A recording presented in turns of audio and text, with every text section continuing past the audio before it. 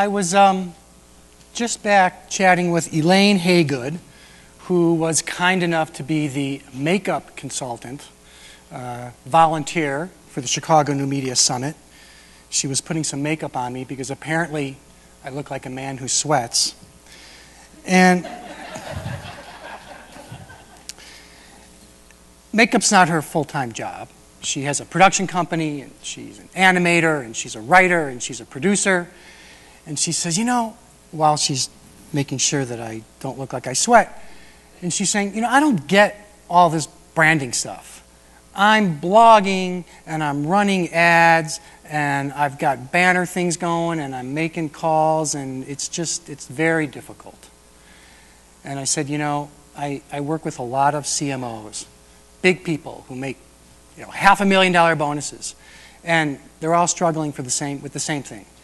This branding thing today has gotten very, very complicated. And I'll tell you why. I have a theory. I see a weird kind of war going on between technology and marketing. It's a quiet war. It's a friendly war. It's a happy war even. It has sort of a, hey, how are you? Very nice shoes. Let's go to lunch. It's all working together kind of war. But it is a struggle. I see a struggle. And also, I have a plan for peace. So let me first admit a truth about myself before laying out my plan for peace. And my big admission is I am not a technologist. And there are a couple of people here in the audience who know me very well who are saying, damn right you are not a technologist. But every day, more and more, I work with people who are technologists or who are drawn to this thing we're calling new media because of their passion for technology. And as they find that it is easier, and it is, as they find that it is easier to apply their work to marketing and even to lead marketing, I see a struggle with their ability to connect to a brand's big picture.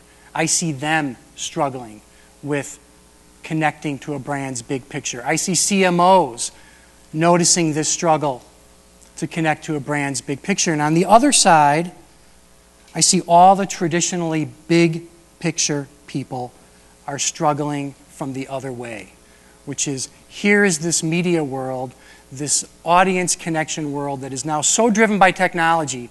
How do we incorporate it? How do we integrate it? How do we use it right? How do we not screw it up? And the truth is, both are just a little bit. So, my plan for peace is very simple, and it's called Branding 101. I know I'm like the last speaker, and we're just a few minutes from beer, but I hope it's not too late to change the name of this event. We're all here for the Chicago New Media Summit, and we've heard all kinds of cool things. You know, John was telling me back there that we got like 15 minutes on NPR. This is a big success, and there's lots of cool ideas being talked about and very specific things being shared. But I have a quibble with the word new in new media. In the ad business, we don't call it new media anymore, and we haven't for a while. And not just because the calendar tells us it's time to drop the word, you know, it's uncool, it's lame. We drop the word because it's kind of dangerous. It is. It's just a word, but it's kind of dangerous. If something's new, we can make excuses for not understanding it. If something's new, we can shrug our shoulders when it's out of control and say, well, what are you going to do? You know, it's the Wild West out there. I can't control this stuff. If something's new, we can feel okay about being bad at how we use it. Like, oh, God, that kind of sucked, but hey, first time. If something's new, maybe it gives us permission to ignore the old truths about human behavior and message consumption. And this is sort of an attitudinal thing. I've been, you know, in meetings where, you know, people have said, hey, you know, old guy, it works a little differently now. And I'm like, dude, don't say that. Well, it's true that rich media, and social media and RSS and SMS and widgets and et cetera, et cetera, et cetera, operate by rules that are at least technically different from other older media. It's true that the old high-walled barriers to content creation have been knocked down. And while the reports of TV's death have been greatly exaggerated, there's no argument anymore that the internet is maturing in its role within society, and for many consumers, it is decidedly old hat. 4 years ago, Howard Dean made headlines. The liberals have computers. We're doomed. Because he raised money through the internet. That was like amazing. That was like a revolution. Now, the candidates, if you noticed, were simply scored by how well they used the web. The fact that they would use the web, the fact that they must use the web, the fact that it was expected that they would have mastery over the web, I think are signs that at least for the internet, the word new has long passed its expiration date. And for those of us in the business of helping brands express themselves, it is critical that we dump the word new and start applying some of the old discipline. It's just media, and the people on the other side are just people. We used to say that television was like such a powerful branding tool because you have moving pictures, and you have voice, and you have music, and the possibilities are just, they're endless. What did we know? I mean, my God, what's come about? The web and other two-way technologies can let us do things that are just beyond amazing. We've been talking about it for the last day and a half. But for branding, which is my little corner of the universe, that's both a promise and a pitfall. And I want to make the case that too many people at all levels in the branding process, from chief marketing officers to coders, get intoxicated by newness to the point that they ignore two simple and admittedly old ideas for success. Stick with something long enough to make it stick, and stick with it at every point of consumer contact. It's like duh hey 101, and we forget it all the time. I worry about these two old ideas because these two rules were hard to follow before Al Gore invented the internet and before your cell phone could stream video direct from God. And it's like amazing. I still hear very senior people, walk into my office and say, hey, we couldn't really make the thing over here work with the thing over there, so we did something totally different over here, but it's really cool, right? And I'm like, are you high? So throw new media in the mix, and all the excuses and freedoms that come with the word new, not to mention the pure play companies you sometimes need to pull it off, and you get a whole new level of brand confusion and delusion and new ways to screw up the amazing opportunity that is in front of us, and it is amazing. So innovate? Absolutely. Surprise? You'd better. But make sure that everything is adding up to the same thing. Don't create functionality for the sake of cool interactivity. I hear it all the time. Don't do that. That is so old. Don't just create an ad or a site or an app. Get to the next level. Create a world. A brand world is what some people call the big idea, or what Coke's brand experience chief calls transmedia storytelling, which I'm pretty sure is different from transgender storytelling, which is probably its own industry. But for me, the idea of a world is easier to understand and more useful in helping creative people who long to wander stay true to the point. Worlds are so big they outlive campaigns. Worlds have a point of view that approaches the passion of a religion. Worlds become iconic, worlds take on a life of their own, and worlds obey their natural laws, as all worlds do, as our physical world does, no matter if the medium is old, new, or adolescent.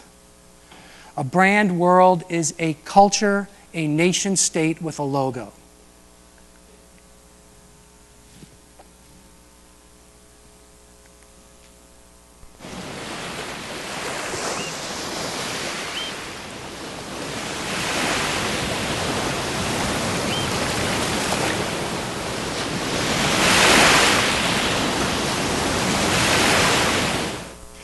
A beer becomes a place and then becomes a symbol for an emotion.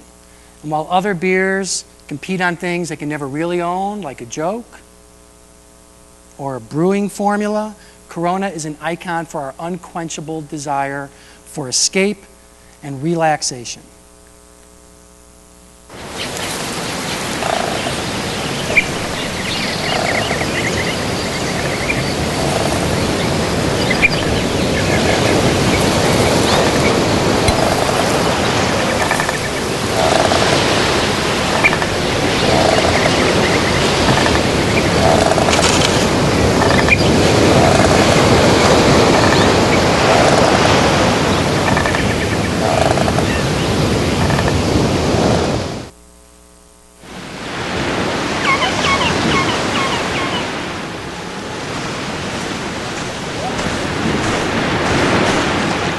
It is not me, by the way.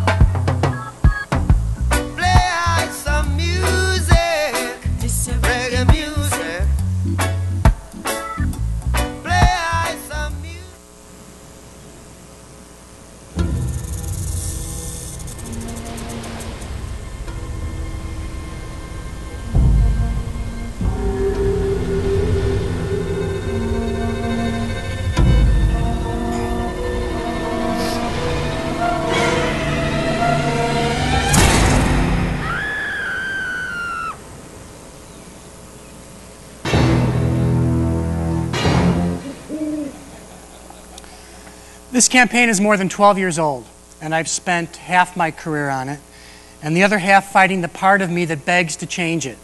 Every week, got to change it. And as it became clear that to continue to reach our audience, we would have to reach them online and use other technologies, the temptation to do something totally new was tremendous. It was incredible. It was like this giant magnet, because that's what new media demands, right? That we do something new. It's different and operates in whole new ways. There are new rules. Well, it is a different experience, for sure. And there are new rules of sorts. But the blocking and tackling of great branding is the same online as it is offline. And so the web experience for Corona leverages the medium, but protects and even enlarges the Corona world.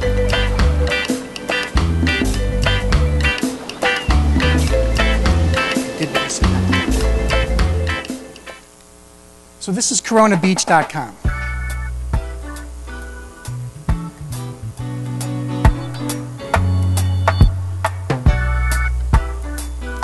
It looks just like a Corona commercial. It sounds just like a Corona commercial. It feels just like a Corona commercial. But it does something a Corona commercial would never really do. Every time I see something poignant, the waves come in. It does something a Corona commercial can never really do. It lets the audience, for the first time, sit in the Corona chair. There is a ton, by the way, a ton of new stuff technologically happening here. And there's someone in the audience that just broke her back making this thing happen. This is a bleeding edge, immersive video and flash bit at work here. It was very difficult to do, but because of the technology, because it is such a seamless experience, such a new experience for the user, just in terms of the web, it keeps the brand fresh, it keeps the brand young, yet for all its newness, it isn't starting from scratch, which makes it instantly engaging and instantly intuitive. In fact, this is a fact, because I've got metrics and I'll share them in a minute. Oh, thank you, I'm going to be so over. Interactive ideas that work hard to be part of their brand worlds have a better chance of working harder for their brands. Welcome to Monkey Mail. You've got a job to quit. I've got a nap to take. So let's get started. This is one of the most successful viral marketing apps yet. And as the speaker before me said, viral was an outcome, not a strategy. She's right. Anyway, it's had more than 75 million sessions, not hits, and billions of hits, which is not too bad for a monkey. And not too bad for an app that really, technically speaking, is not bleeding edge. Foster's Beer had pushed a text-to-speech bit out there before we did. Bubblicious was doing text-to-speech at the same time we were doing it. Goodbee did something with text-to-speech and puppets, I don't know what it was, but none of them caught on. What made the difference for Monkey Mail was this. Excuse me, sorry. Morning, Larry. The analysis already. Hey, Rudy, this doesn't make any sense. That didn't ring. You're not talking to anybody.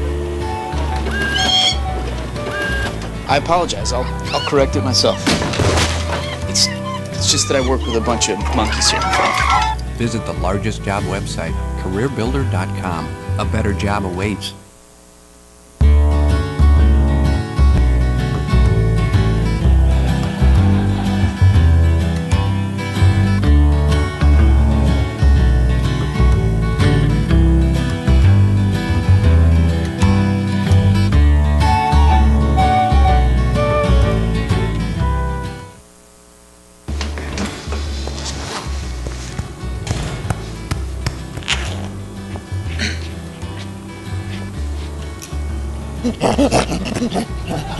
My review? Now? Okay. Raise, that's... Sir, that's less than I make now. Want a new job? We've got the most. careerbuilder.com. A better job awaits.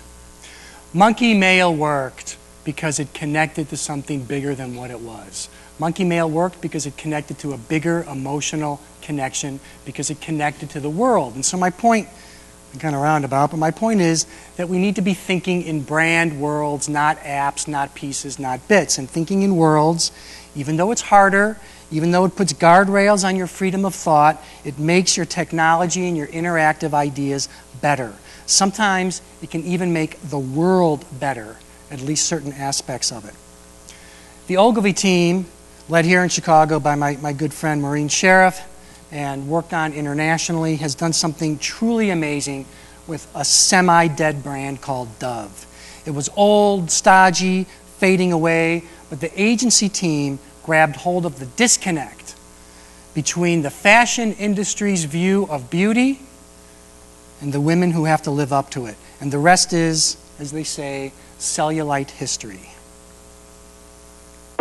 What if we loved our skin and put nourishment in?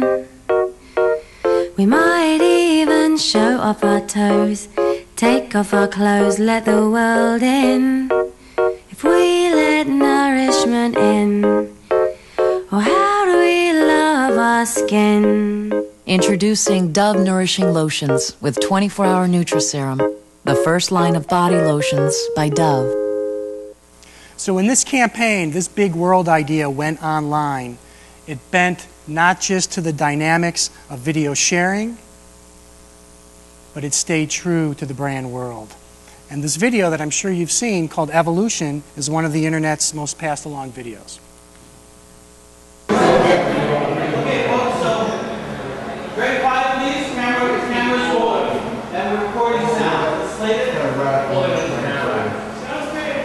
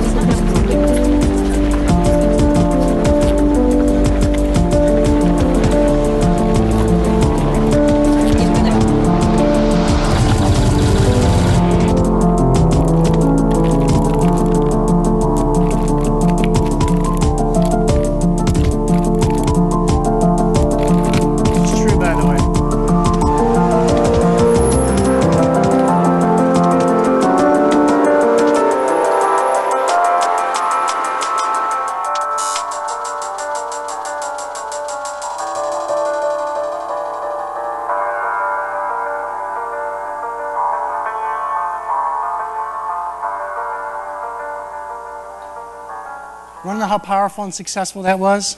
This proves it. This is user-generated, not Dove-generated.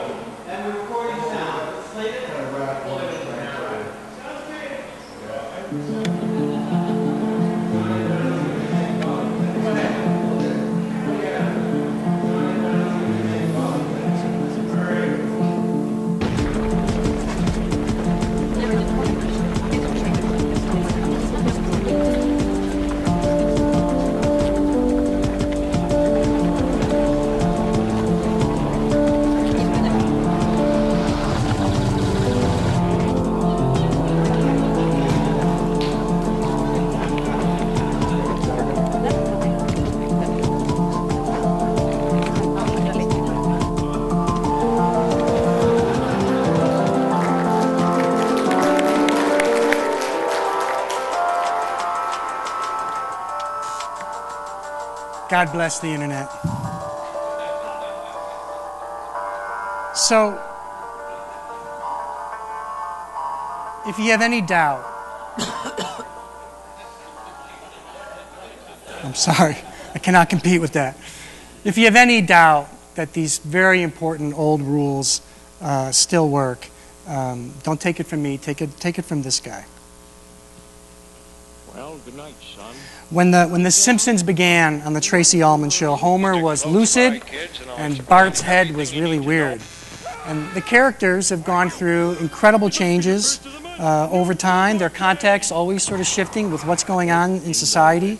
The show has had a revolving door of staff writers and guest writers. It went from the little screen to the big screen, but following the old truths of great branding, which are really the even older truths of great storytelling and character development. It never roamed from its crazy upside-down world of Springfield, even when it went online.